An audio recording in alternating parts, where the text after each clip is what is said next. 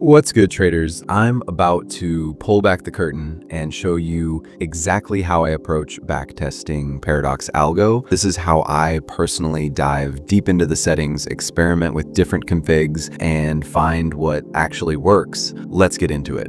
All right, clean chart up. First thing we got to address this data mode setting right here. You've got real-time and historical, and honestly, this has been one of our hottest topics in the community. Here's what's actually happening. Real-time analyzes the current open Heikin-Ashi candle while it's still forming. Historical waits for that candle to close completely before reading it. Now, signal wave and trend score always use confirmed data regardless of what you pick. But this setting affects how those Heikin-Ashi trend conditions behave. I'll be straight with you, we originally built Paradox with real-time in mind. The algo was designed to catch trend detection as it's happening live, which puts you in position for those high-quality entries right when momentum shifts. The trade-off is you might see some repainting, trades that appear then disappear as that open candle changes. Historical mode gives you 100% guarantee against repainting. Every signal you see is locked in. Our best performing shared configs use real-time because that's where we've seen the strongest results over time. Both modes are totally valid if you want zero repainting and don't mind potentially missing some of those prime entries. Historical is your move. If you want the algo operating at its full potential and can handle occasional repainting, real-time is where the magic happens.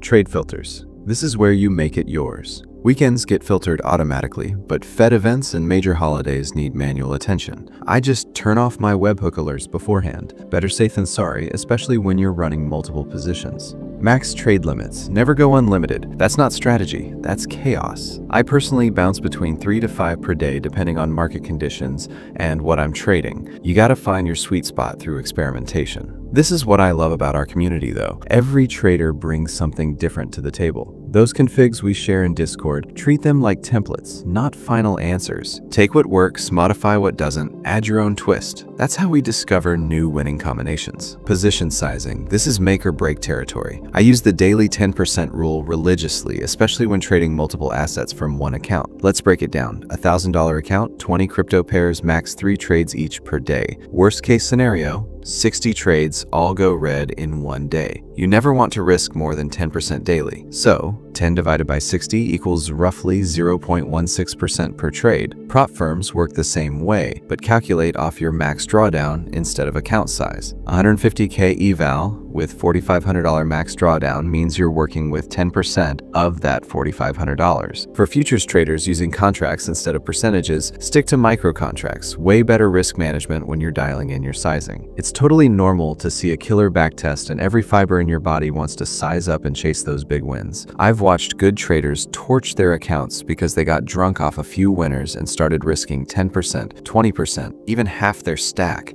per trade. Then the algo hits a rough patch and they're done. The difference between pros and everyone else comes down to this. We calculate what we can lose, not what we can win. That's what keeps you in the game long enough for the edge to play out. If a red day has you losing sleep, you sized too heavy. Multiple TP system. This is honestly genius. First TP should be easy money, like 30 to 50% of your risk. Quick scalp, bank the win, move on. But you're not leaving money on the table because TP2 and TP3 are sitting there ready to capture those bigger moves. Always match your stop loss to that third TP level. Creates this beautiful risk-reward balance where your worst loss equals your best win. Stop loss management gets interesting with our dynamic features. Stop moves to break even. After TP1 hits, slides up to TP1 after TP2 tags. Plus, we've got trailing functionality. Gives your winners room to breathe while locking in profits along the way. Entry conditions. This is where the real customization happens. Deep wave has been my secret weapon lately. Most people are completely sleeping on this filter. It's reading volatility in real time and blocking trades when things get too spicy. Anything over 1 means volatility's running hot. Under 0 and the market's basically flatlining. That golden zone between 0 and 1 is where the magic happens. I run low volatility mode with the threshold at 1.8 8 for crypto. Gives it breathing room since crypto's naturally more volatile. Futures like NQ and ES, I drop it to 1 since they're more controlled. EFO entry is solid, but it's kind of a rebel. Works best on its own or maybe paired with deep wave at most. MA conditions play nice with stochastic and deep wave, but EFO likes to march to its own beat. Cooldown period just dropped and it's a game changer. Let's say you set it to your primary trend time frame. So after a trade closes, the algo waits for that time frame's candle to finish before hunting again. Completely eliminates those rapid fire re-entries that can shred accounts, especially with minimal entry conditions. Quick tech note, keep using standard OHLC enabled under properties. Even when you're viewing regular candles, this ensures your fills happen at actual price levels instead of some fantasy land. Custom sessions, I keep it simple. One hybrid setup works for most futures and prop trading. Crypto runs 24/7, obviously, so I split sessions to dodge funding periods and keep intraday setups clean. Pro tip for premium members, replay mode is your friend for accurate backtesting. Watch trades unfold in real time instead of just staring at static results. You'll catch nuances the regular strategy tester completely misses. The shared configs in Discord are solid foundations, but don't just copy paste and call it done. Study them, understand the logic, then experiment. Mix different time frames, blend entry conditions, adjust risk parameters. That's how we uncover combinations that maybe even I haven't tested yet. Every trader is wired differently. My approach might not match your style, and that's perfectly fine. The goal isn't following some rigid playbook, it's understanding these principles so you can adapt and experiment with confidence.